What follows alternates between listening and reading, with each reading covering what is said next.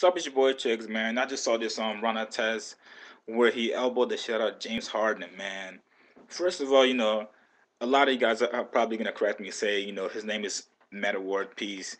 No, I'm not gonna call him that. Somebody, if you don't spread positivity and you're not all about keeping peace, don't have peace in your name, man.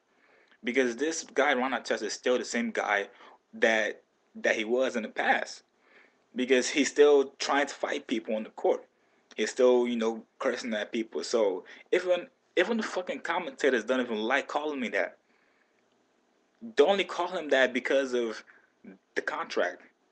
Like you could tell some of them hate calling him that. And come on, Artest.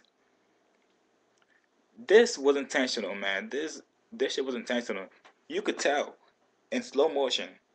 Artest looked over because he just dunked, and he's all full of energy and shit like that. And he saw James Harden. He saw him, and hopefully he'll probably get. Lakers have about what, 2 more games left, something like that. He'll probably be suspended for probably the last 2 games. Um, yeah, man. I'm not gonna call him Meta World Peace, man. That's still on a test from Pacers. That's still our test, man. Don't be fooled, guys. Don't be fooled. But let me know how you guys feel about this, man. And let me know if you guys still call this guy Meta World Peace, or Ron Artest. I still call him Ron Artest. He's still the same guy that he was. He still wants to fight people. He's still all about violence.